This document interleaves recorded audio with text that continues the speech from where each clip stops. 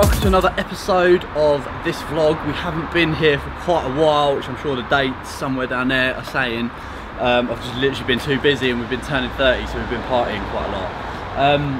But I don't think I showed you this last time. Now the extension's been built, so we've got this like full structure and all that sort of stuff. But if you come in, it's turned out a little bit smaller than what we hoped. Various reasons, I'm sure Alicia might be able to explain on a later vlog, but I really like the little skylight we've got going on. And then obviously it'll be an open plan, so we're about to go through here into the other bit of the kitchen and into the lounge bit. Which yes, it should look quite nice. But let me take you around the front. I'll show you the rest of the house, because the loft is looking really good. But I don't know if it's worth explaining this or not, but I think it's actually quite interesting if you're, I don't know, not experiencing refurbs and stuff like that. But if you look here, we've got the soil stack. That will come from that toilet. And we've got the various soil stacks upstairs. So if you look at the networks here, we'll have obviously got a toilet in this bathroom, or ensuite. We've got a toilet in that bathroom, and ensuite. And then if you go all the way up as well, that's the side where there's a bathroom up there as well. So obviously all the soil stacks link in together, and then they've done a bit of groundwork here to bring it all in and down and into the main drain. So I don't know if you're interested in poo, but I think it's fairly interesting. So yeah, obviously that's a major consideration when you're doing a refurb. You've got to make sure that all your drainage and all your soil stacks run, you know, and you can get it all out and all that sort of stuff. And you can see how like they're the different covers and stuff.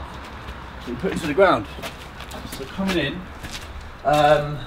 this ensuite's had electrical work done and all that sort of stuff, and you can literally see now all the electric, all the wires all along the ceiling and stuff like that. There's nothing really major that's happened in these sort of bedrooms down here, so I probably won't bore you with that. It's all invisible work, it's all the cabling and all that sort of stuff. Here Alicia's had this structure built to make better use of this space. So we put the massive cylinder here, and then you can see all the pipe works here, so it just uses better space. There's a cupboard that goes all the way down, but this is a better solution than having to use the lounge space for that. So what we're going to have to put the boiler over here. So we've cornered off this little section here, but it's better than taking up like this whole chunk. So again, the boiler has to go on an external wall. It's like can't go in that cupboard outside. It has to go in this one. And then nothing much to show you here, but this is from the outside. It'll be like the main. This is like the lounge into the kitchen diner, all your units and all that sort of stuff. So that'd be quite good. But coming upstairs.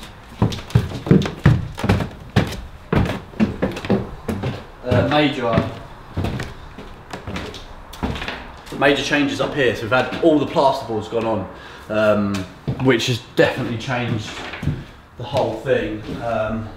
Just so this can come around and show you. Yeah, it's looking like the cupboards looking. It's just looking like a proper house environment. We always say it. But, well, you can just different. See how it looks like rooms now rather than floors. Nothing really has changed here. Well, I mean, actually, it's probably worth showing you this. Do you remember in that? I think it's the last vlog. We were saying about L-shaping this. See how this has now become the cupboard next door, but it's still a big ensuite. That's what I mean. It's a big ensuite, so it's worth taking space from it. And so this bedroom now, the door's here. The door's here, and then that's now its built-in cupboard. So it just saved a load of space, which is good. And a little ensuite. The windows are now been, the holes have been put in. Oh yeah, windows are there, so now you can see where the window's going to be. And then this final bedroom here. Again, this is like always the biggest bedroom, quite a big bedroom. Ensuite and stuff like that, it's all been boarded. You can see here, like a little skylight actually. Looking at here, see there's the roof of that.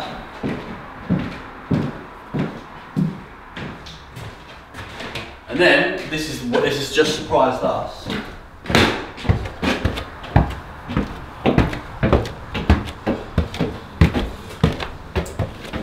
Coming up to here, having it plastered has made such a difference. And I don't know if it's because we've now got those unboarded and you can see the light and stuff like that, but it feels big. I was worried that the ceiling height would make it feel like very enclosed, but it really doesn't. So these are really nice, what do you want to call them? Mini bed sets, so to speak, ensuite. And this one's going to have a kitchenette in it. Yeah. It's just like, yeah. So it's just been plastered, I think. It's looking really good.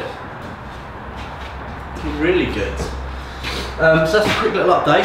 Progress is going well. I think we're going to be getting a schedule of work so we can sort of start finalising it, because I think we've got about 45 rooms now in Crawley, and I think by the end of the day all of them will be gone, so I've got even more people inquiring, so I need room so I can start saying, you know, right, this project's going to be finished by this time, and and you're trying to sort of like, yeah, get people ready for like filling this as soon as possible.